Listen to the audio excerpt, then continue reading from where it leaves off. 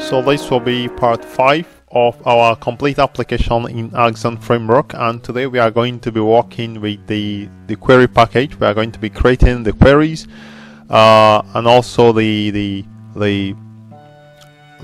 projectors to the file that is going to contain the event handlers. So before I continue, I'd like to correct some error that I made in the products aggregate. So in the product aggregate, I have a function called update stock. So before now, I named this function update stock. Here I had update stock, but that is not correct. So the name is actually handle. So command handlers are given names handle so that they can actually handle commands from this aggregate. So now we are going to be working with working in the query package. So I'm going to come to the query package and create a new file. So this file is going to contain some utilities we need, for instance the repositories and the queries to get a list of orders and a list of products as well. So I'm going to call this file api.kt. so it's going to be a Kotlin file. So basically I need a class that returns a list of orders. So I'm going to call it class, let me call it GetOrdersQuery. So it's going to be a query, and we also need GetProductsQuery as well. So we need as well two interfaces that is going to be the repository for the order summary and the product summary. So it's going to be interface order summary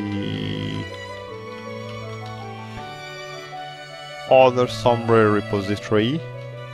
So this is going to extend JPA repository.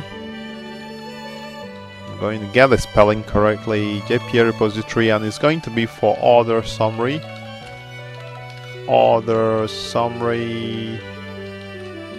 and the primary key type is string. Is it string? The order summary I think is UUID. So let's see, UUID. Okay, great. So let's see, so I'm going to add the import and these as well. Okay, so we have a second interface, and this interface is going to be interface for product summary, interface product summary repository is going to extend JPA repository as well, and this is going to be product summary, and the primary key type is going to be UUID. Actually for product I think it should be string, if I can remember correctly. It's going to be string, and this I'm going to import the names, the class here. Right, so we have this done. So we need the projector. This is a class I call projector for both the product and the. I actually explained all this here. So the first component, we call it product projector, is it will contain two event handlers for product added and stock updated events. It will also have one query handler to handle the query to retrieve the list of products. So let's start with the first one. So there is going to be a Java class. I'm going to call it let's start with the order projector. So maybe we can start with the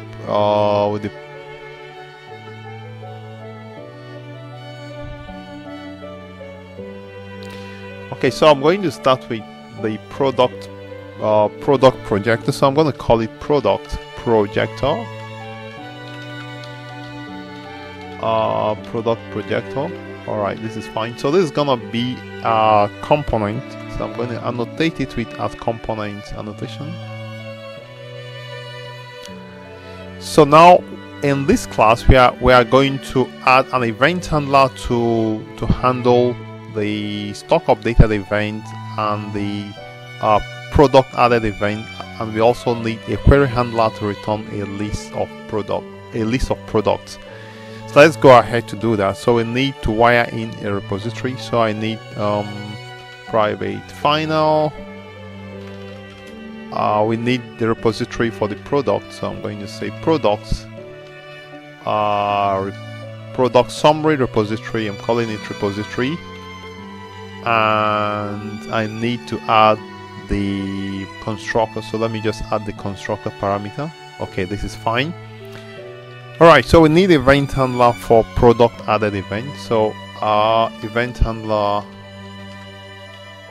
So what happens here is when a product is added, we need to save this product summary or this product summary in the repository in the persistent store. Maybe for now I'm using H2 database, and we are going to be using the repository. So I'm going to say public. Again, event handlers, just like command handlers, they are functions that has the name on product added events, EVT. So what we want to do is to simply get to create a new product summary and save it in the repository. So I'm simply going to say product summary summary equals new product summary, and we have a number of fields. For instance, EVT.get the ID, we have EVT, we also need the price, we need the stock, and we need the description as well. Alright, so we have this new product created, and let me put a semicolon here, and then I'm going to simply use the repository to save this product. Alright, so just save the product and that is fine. And the next thing I want to do is to add another event handler for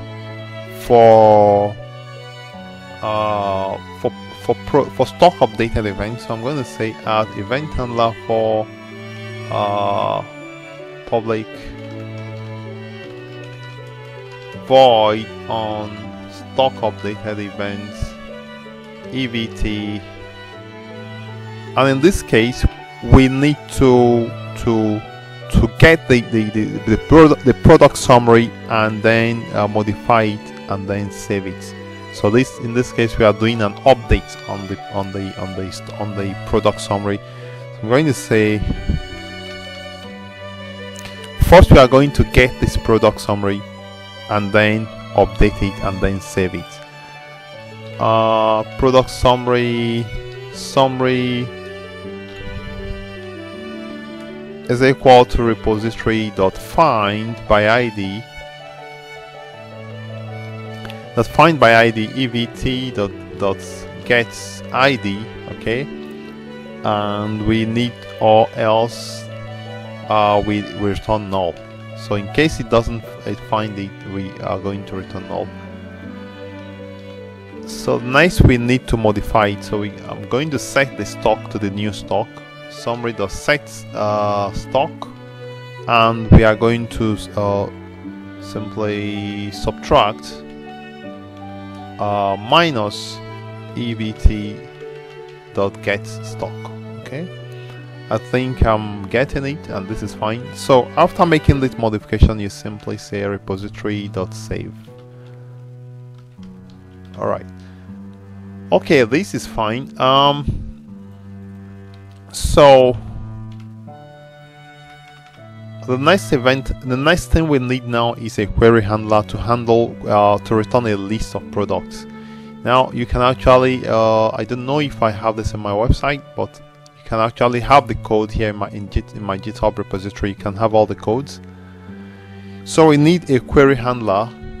Query handler actually is used to return a list of items from the repository or from the repository. Yeah, so I'm going to say public list of product summary I'm going to call it list of product summary. That's a return type, and query handlers also has to be, query handler is going to be handle. Okay, handle get products query, because we already wrote this query before now. Query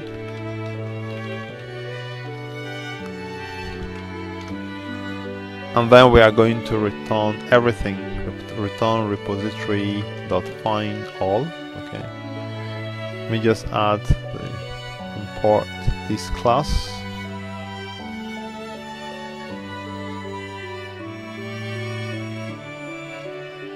So let's see, let me just see if I can do it from here. So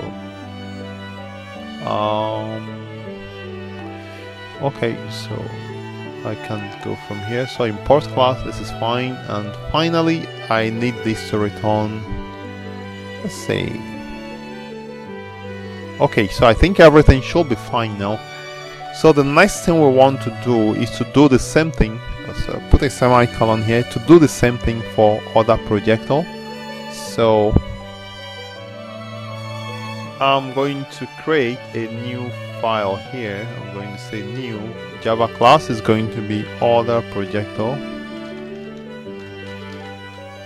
Okay, so basically the same thing we did, but in this case we have it will be a little bit different. Again, this class is going to be a component, and coming down here we'll need a number of things. We need an event gateway because we all need to emit events when an order is created, so we need an event gateway. So I'm going to say private event gateway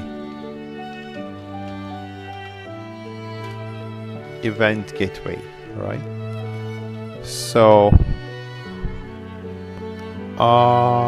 and we also need a repository, and we'll need the order summary repository, because we need to also persist the order summary in a database. So I'm going to say private final order summary repository. Alright, so we also need to add the constructor parameter for the two. So I'm going to select the two of them, and this is fine.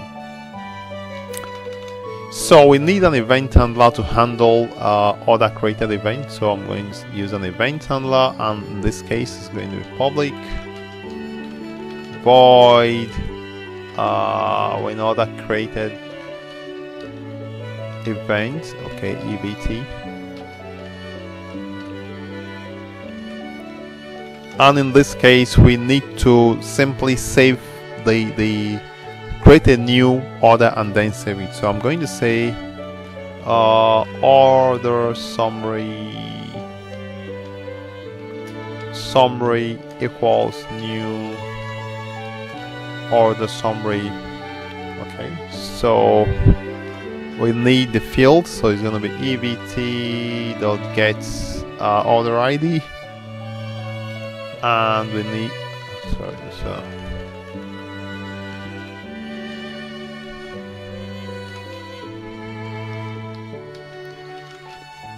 evt.getOrderID, evt.getPrice. I have evt.get number, and finally evt.get product ID. Alright, so why do we have this error here? So can't resolve UUID.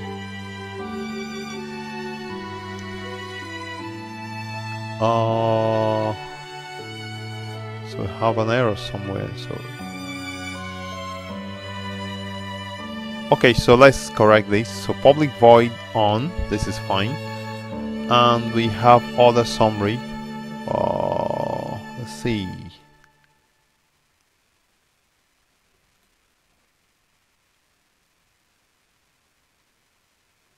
So let's see all the summary.